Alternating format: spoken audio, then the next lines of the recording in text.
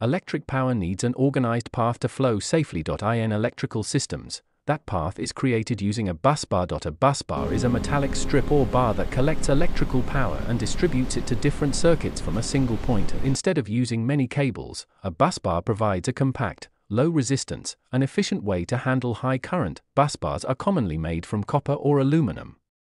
Copper offers better conductivity, while aluminum is lighter and more cost-effective. Busbars come in different shapes and designs: flat, round, rigid, flexible, bare, and insulated. Types are selected based on system requirements. Inside switchgear panels, busbars connect incoming power to outgoing feeders safely and reliably. In substations, busbars distribute power between transformers, circuit breakers, and transmission lines. Busbars reduce power losses, improve heat dissipation, save space, and make maintenance easier. Think of a busbar like a main highway for electricity, from which smaller roads carry power to different destinations. That's the basic idea of a busbar, simple in structure but essential for safe and efficient power distribution.